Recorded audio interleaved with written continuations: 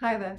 So today is an absolutely brilliant day, and I'm not talking about for myself, I'm talking about for you. Now, I'm guessing you know from the caption of this video why I say this, because of all of those scholarships up for grabs, but let's get to the juicy details. The UK government just announced that they are offering 75 scholarships only for Indian students to study in the UK to celebrate India's 75th year of independence.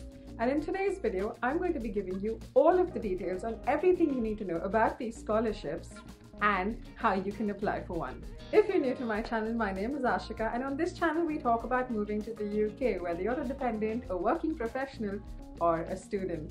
If you haven't hit that subscribe button yet, now is the time to do it. Hit the subscribe button and click on the bell icon for notifications. Alright, so to give you some context, India is celebrating its 75th year of independence, ironically from the British. So the British government is offering, in conjunction with the Indian government, 75 scholarships to commemorate this occasion. And in case you're not aware of it, this is the largest number of scholarships that have been offered for a one-year master's program ever. So, I mean, that's brilliant, right?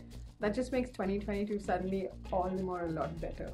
Among the scholarships being offered include the Chevening scholarships for Indian students looking to undertake a one-year master's at any UK university in any subject. It will cover tuition, living expenses, and travel costs. But do keep in mind that the scholarship requires the applicants to have at least 2 years of work experience. Now, in case you're wondering who's offering these scholarships, it boasts of names like HSBC, which has teamed up with Chevening to offer 15 scholarships just by itself. The British Council has also teamed up and is offering 18 scholarships in STEM subjects, which is science, technology, engineering, and math. Now, the scholarships being offered by British Council are exclusively for women, covering 15,000 subjects and across 150 universities in the UK. Along with this, the British Council is also offering 6 scholarships exclusively for English scholarships. Chevening India will sponsor 2 scholarships, and there's HUL, there's Duolingo, and Tata & Sons that are sponsoring 1 scholarship each. Now, coming down to what this scholarship actually includes. The scholarship includes a university tuition fee, a monthly stipend, travel costs to and from the UK, an arrival allowance, a homeward departure allowance, the cost of 1 visa application, and a travel grant to attend Chevening events in the UK.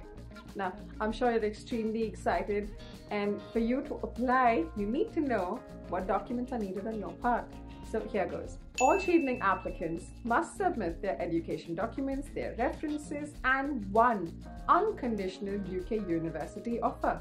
The deadline for all of this will be mentioned on the Chevening website. Now, coming down to probably the most important part, how do you actually apply? How do you get this scholarship, and how do you take care of a lot of your expenses of moving to the UK to study? So if you head over to the Chevening website, you will see that the applications haven't opened yet. They open on the 2nd of August. So the good news is you've got yourself a bit of time. Now, if I were you, I would use all of this time to read all of fine print and see what is required on my part, and actually keep a reminder for the date. Keep a reminder on your phone so you do not forget to apply in time. And here's the thing, while there are 75 scholarships, and it's the largest number of scholarships they've offered for a one-year program, something you do need to keep in mind is that thousands of students are going to be applying for this. So you do not want to wait till the deadline.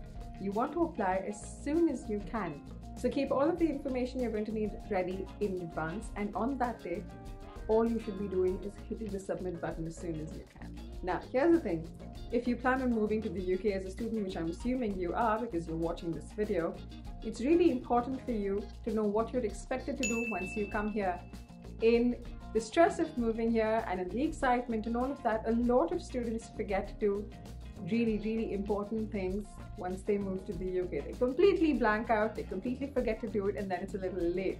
So I know you're going to be stressed, so to help you out with this, I have already made a list of everything you need to do once you move to the UK.